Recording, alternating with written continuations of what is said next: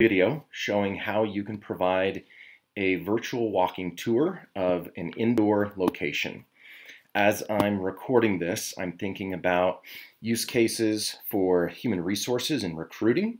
I'm thinking about corporate factory campus tours, and I'm thinking about resorts and destinations.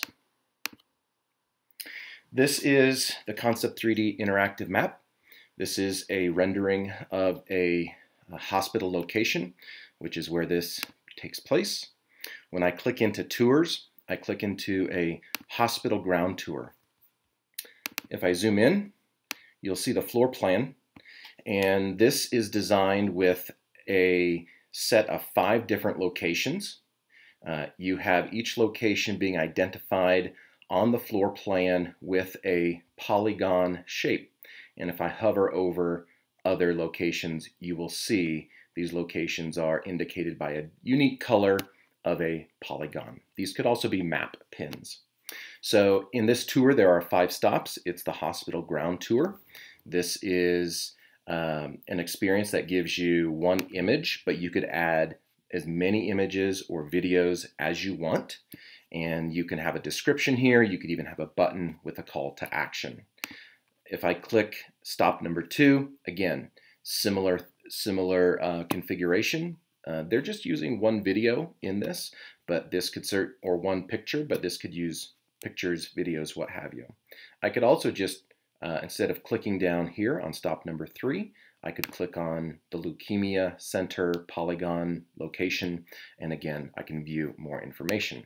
So this can be really effective if you're normally in person with people and you're walking them from an entrance of a floor and you're walking them through, and whatever that in-person tour might be capturing, you can recapture that and deliver that in a digital experience. Let me flip over and show you one other example. This is Penn State University. If I click on tours and I click on walking campus map, this is showing you an exterior tour where, again, they have a handful of stops. I think there's maybe 10 or 11 stops on this tour. This is showing the use of a map pin with a number on it, showing stop number 1, stop number 2, and again, I can click through and you'll see here there are 2 images. These could also be panoramas. One other virtual tour element that I want to show is this is a 360 virtual tour.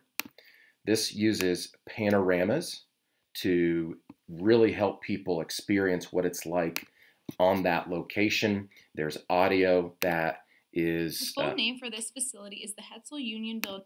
So you can record audio and have text, and then you have a mini map here that shows where you're at in that location. And this can just be really great to give people a digital experience of your location and just help them experience what they may not be able to if they can't get in person. All right, hope this video was helpful. Thank you.